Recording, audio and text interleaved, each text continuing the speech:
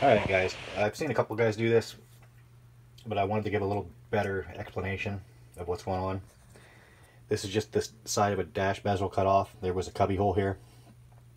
Some people want to put a switch there for the lights or heater, anything they want to put there, USB port, charger, pretty much anything you want to put there.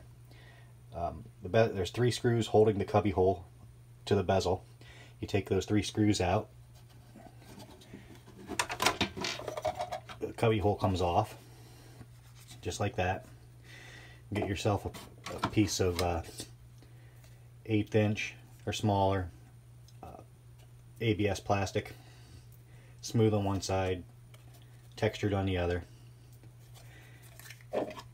And you put it on here and you trace it out.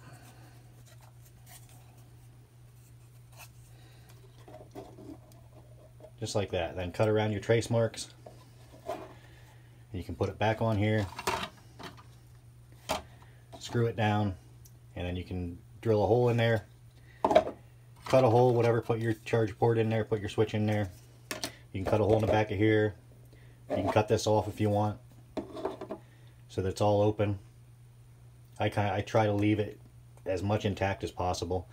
If anything, I just drill a hole in the back so wires can go in. But yeah, that's a pretty easy modification for you guys that have the cubby hole and want to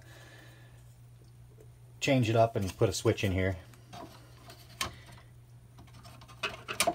That just sits right in there against there, and then this bolts right back on there, screws right back on there. And it makes a very nice place to put your switch or your charge port.